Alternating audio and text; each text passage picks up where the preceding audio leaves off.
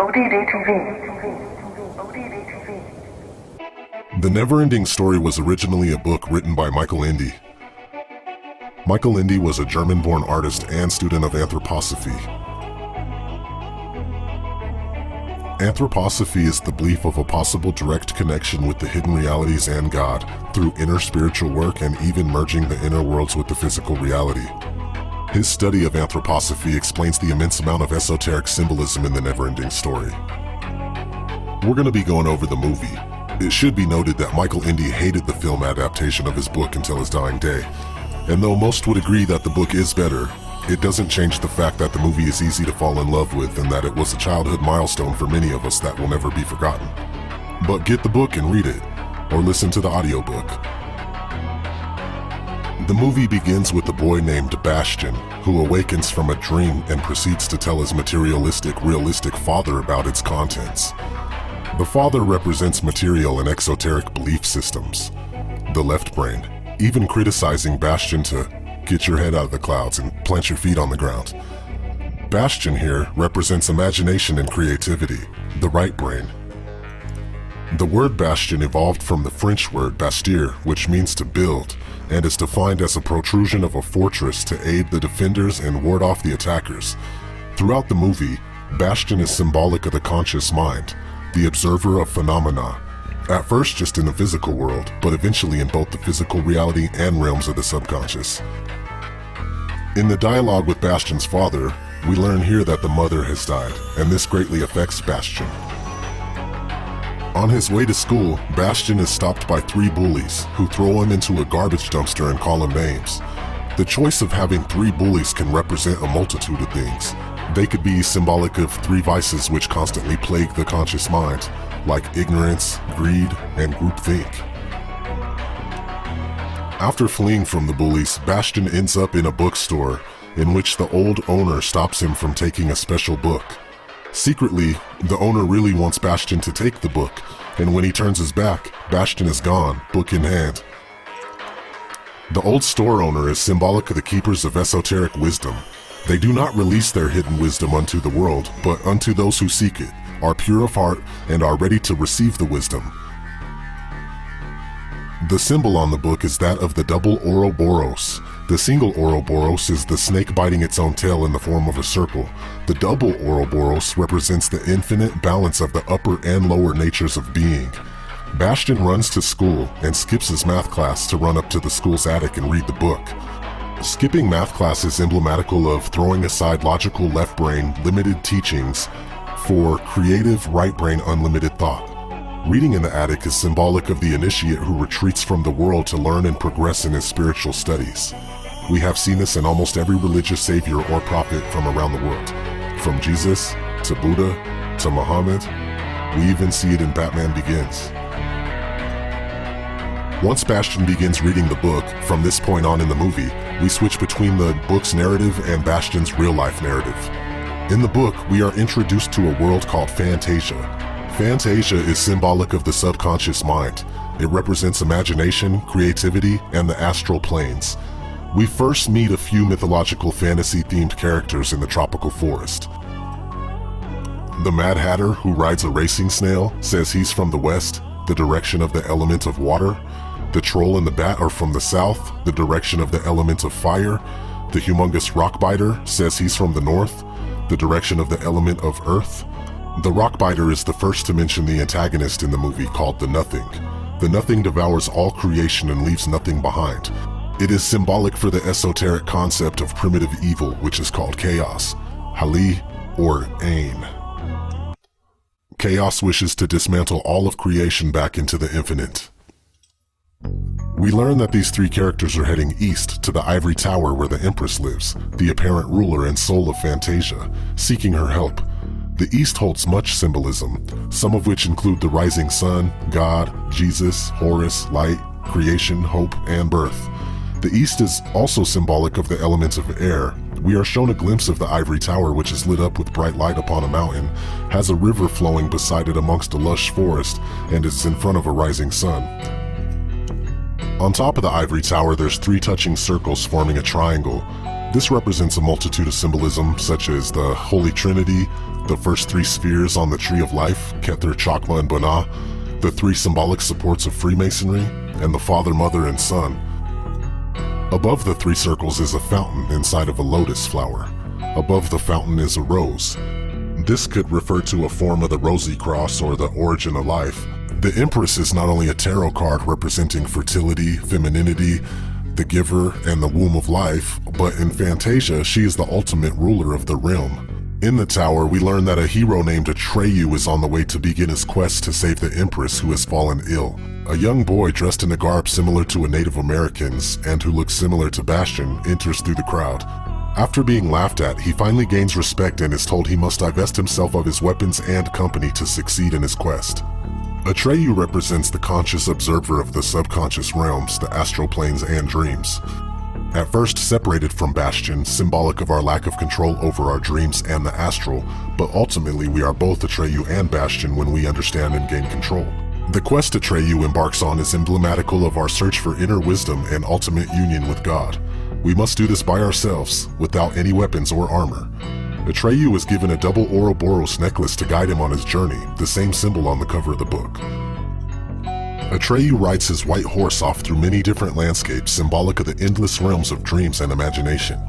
At this point, we are introduced to another antagonist, this time a physical being, Gmork, the evil wolf. The wolf is out to kill Atreyu, symbolic of our own fears and limitations. Atreyu, after unsuccessfully searching the landscapes for the cure, dismounts and walks with his horse through the swamp of sadness. The white horse eventually sinks into the swamp and dies, leaving Atreyu by himself. He stumbles upon a large mound in the middle of the swamp of sadness, who is the Ancient One, who holds the knowledge of the cure. The turtle is allergic to the boy and keeps saying, "I don't care about anything, and what's the point of trying?" This allusion is to the parts of our mind or others who are lazy, pessimistic, or weak, or to the branch of philosophic thought which believes life is meaningless. After telling Atreyu the Southern Oracle knows the cure, he then states she is 10,000 miles away, disheartening the boy. The Ancient One submerges and Atreyu continues through the swamp of sadness, draining his energy and eventually sucking him down below the surface. The swamp represents depression, sadness, and the peril of basking in these thoughts, which can literally stop your progression in life and possibly lead to suicide or death. Just as the boy is almost fully submerged, the evil wolf dashes and leaps at him, but instantly the clouds clear and Falkor the luck dragon swoops down and saves Atreyu. Falkor is silly, intelligent, hopeful, courageous, morally good, and represents both our higher selves and the Fool Tarot card. This scene is symbolic of just when we think we have hit rock bottom and there is no hope, our higher self or inner light emerges and saves us. I believe this scene is emblematical of the death and ascension of the soul, for Atreyu wakes up clean-heeled and cuddled next to Falkor, like a child in his father's arms. Also, Falkor states that he has brought Atreyu 9,891 of the 10,000 miles needed for his quest. That leaves 9, the number of the subconscious, Yesod, and the creation completed. The reason Falkor, or the higher self, did not bring Atreyu all the way to the Southern Oracle was because Atreyu, us, has to complete the journey by himself and pass the test without help. Here we meet two gnomes who live in a cave, a man and his wife named Ingiwook and Urgel. Ingiwook represents the alchemist. His house is full of flasks, potions, books, and alchemical experiments. The gnomes are extremely excited to see Atreyu and instruct him on how to get to the Southern Oracle, who resides in the alley after passing through 2 gates, or tests, successfully. The first test is walking through a narrow corridor in between 2 golden cherubs. One needs self-confidence and courage, otherwise the cherubs open their eyes and shoot at the stranger, killing him. Dead. The cherubs can see directly through one's heart, and we are shown a knight in armor who is skilled trying to pass through, emblematical that even strong physical armor cannot save you if you have a weak heart, or you are fearful. The 2 cherubs and the narrow corridor is the picture on the Moon Tarot card, which is the passageway from the physical life to the higher realms. The 2 cherubs have large wings, each in the shape of a crescent moon, and are also statues on the Ark of the Covenant in the Bible. Atreyu runs into the valley and stops before the 2 cherubs. Ingiwook becomes frightful and doubts him. And even Atreyu begins to fear and doubt himself after seeing the skeleton of a dead warrior. The Cherub's eyes begin to open and Atreyu finally gains the inner strength to run through, just missing the bolts from the Cherubs. The second test Atreyu must pass is the magic mirror, which reflects the true self and can be very frightful to people who deny parts of their past or certain acts that they have committed. Esoterically, the magic mirror is known as the dweller on the threshold, who is the worst aspects of our personality in demon form. To accept and understand this part of ourselves and merge with it is the only way we can pass through, creating unity from duality. Now, treading through a snowstorm, Atreyu encounters the magic mirror. After looking deep inside, his reflection becomes transparent and he sees Bastion looking back at him. Throughout the movie, effects from Bastion's reality are experienced in Fantasia, and vice versa, hinting at the connection between reality and the subconscious. Bastion is at first scared, but continues reading, and Atreyu walks through the mirror, symbolically merging with Bastion, or in esoteric terms, the consciousness of the physical self is merged with the consciousness of the subconscious realms. Atreyu enters into another narrow passageway with two cherubs like before, except now they are blue and the sun is shining in the far background, and he finds out that the cherubs are the Southern Oracle.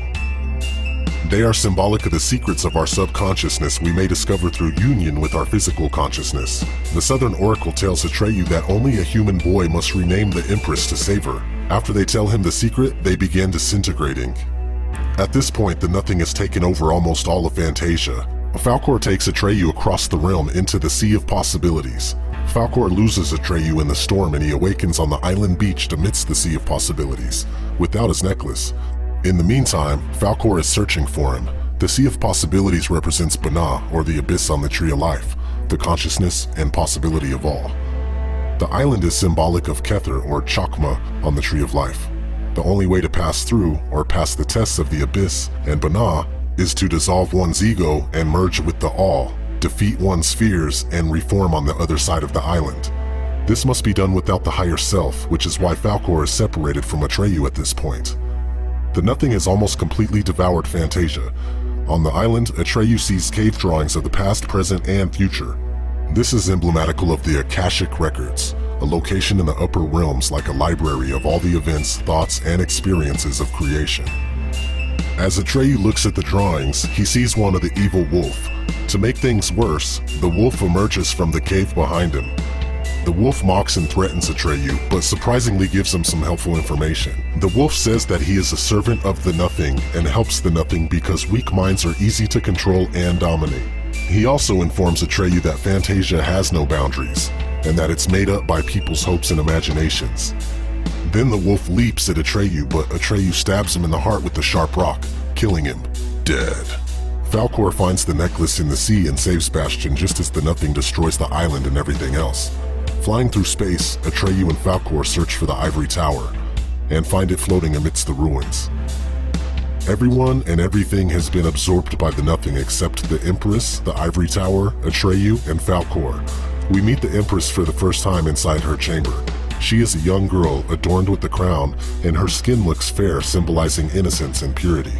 Her chamber is emblematical of the alchemist's bridal chamber, where the union of male and female take place. The chamber is filled with light, and Falkor waits outside, symbolizing the higher self cannot help at this point. Bastion, in his reality, realizes that he knows the Empress's name and he must call it out to save Fantasia, but hesitates because his father criticized his imagination, symbolic of mainstream belief against esoteric teachings. Once Bastion gets enough courage, he screams out, "Moonchild," the new name of the Empress. After a screen of blackness, the camera zooms out, showing the Empress and Bastion in the dark, and the Empress is holding a glowing grain of sand. This scene is symbolic of the union of male and female producing a child. It also represents the union of conscious and subconscious minds and the great work completed. The Empress says, "In the beginning, it's always dark." The first verse of Genesis should immediately come to the forefront of the mind. She says that in the beginning, only a grain of light is present, and gives it to Bastion. He asks her if the whole journey was worthless, and she responds, "It isn't," and that only through wishing and this tiny grain of sand can the universe be fashioned again. Spiritually, this is emblematical of Purusha, awakening from his slumber and recreating reality through his memory and vision. This emotional scene is the crowning of the Prince Tipperith unto the father's throne, Kether. Bastion is told he has to rebuild Fantasia with his mind, and has unlimited amount of wishes. Next we see Bastion riding upon Falkor in the physical world. and they chase the bullies into the same garbage dumpster they threw Bastion into. Bastion has become the esoteric magician, the controller of the elements, manipulator of reality, consumer of the great work, and possessor of the wisdom that thoughts and dreams must begin in the subconscious to manifest in the physical world. Now he can do anything and everything. The NeverEnding story is a classic and invaluable film for both the occultist and average person. The symbolism and storyline is so deep, so insightful, and so entertaining that it can be watched again and again without boredom or complete understanding of the symbolism thereof.